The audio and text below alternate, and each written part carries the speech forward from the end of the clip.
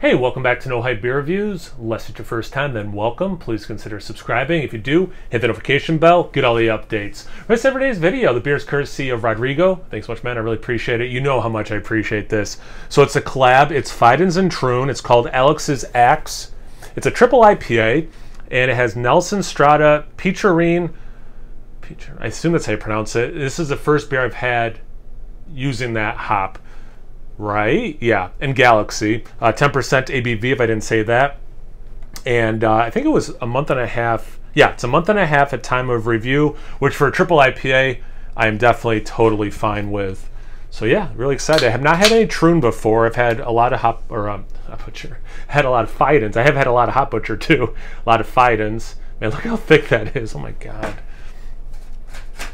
It's in half proper glassware. The label makes me think of the punk band Masked Intruder, which is rad.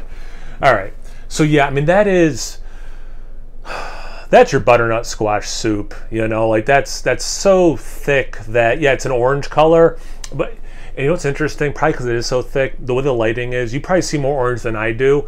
The light is having a hard time coming through that beer. I don't know, quarter finger ahead, probably more if I poured it more aggressively.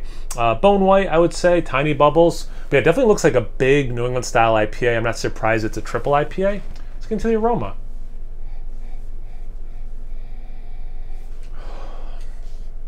You know what's nice about this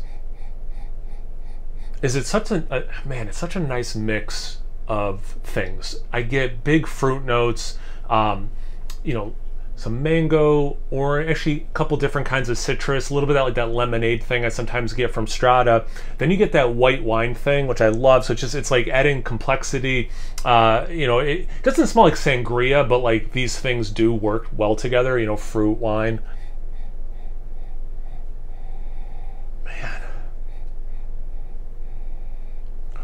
really ripe peach, which I mean I can get that from other hops, but maybe this is from that Peacharine.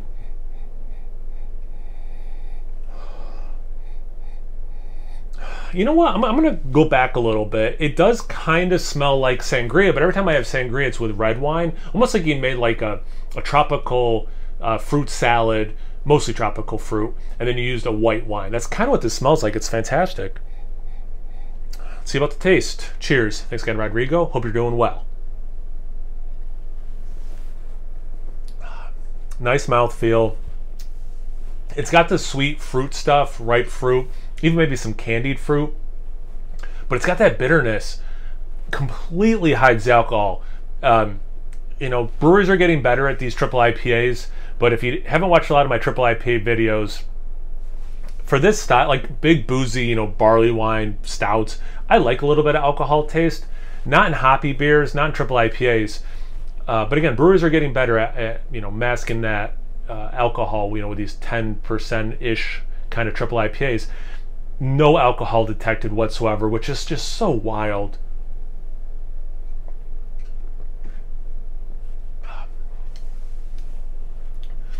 Like peach smoothie, some mango in there, that pink lemonade, citric acid.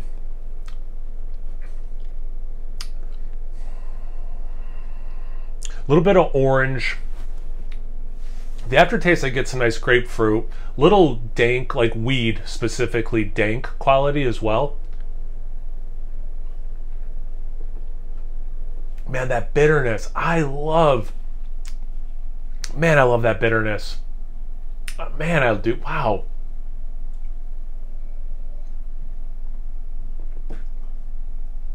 Because, yeah, it hits. Like, you start the sip, right? And it's just, the body is stupid.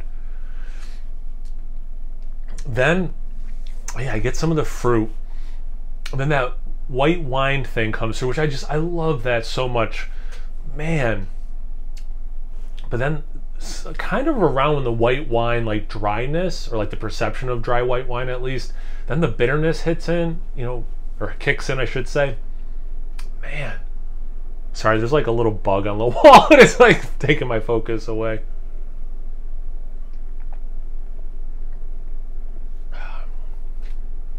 A little bit more grapefruit in the taste, not just the aftertaste. Plays nicely with that bitterness, a little pithy. Man, I could just keep sipping this and describing things.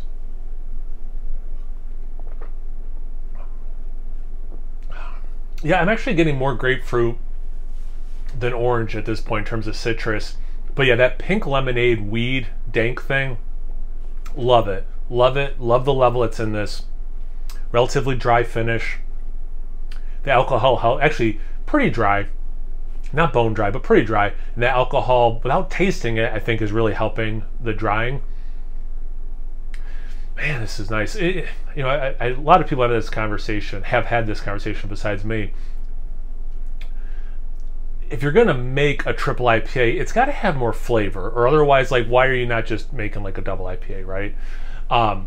This, I think, is elevated a little bit, which I really appreciate. Yeah, this is good. This is really good. Some nice like hop particulates kind of still staying on my palate, on my tongue. Yeah, that long finish that way, which is nice. Yeah, this beer, I really like this beer a lot. Rodrigo, thank you so much, man. Seriously, I missed out on it, and I was they were going to do a different, collab with Troon. I was probably going to be able to make that release.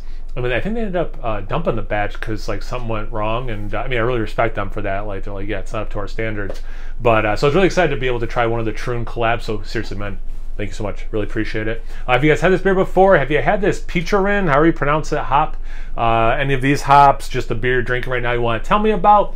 Anything, everything, comment section below. Let's get a conversation going. Once you're done doing that, make sure you check me out on Instagram and Untapped. It's No Hype Beer Reviews at both of those places. So always please like, comment, subscribe, and most importantly, imbibe. Cheers, everyone.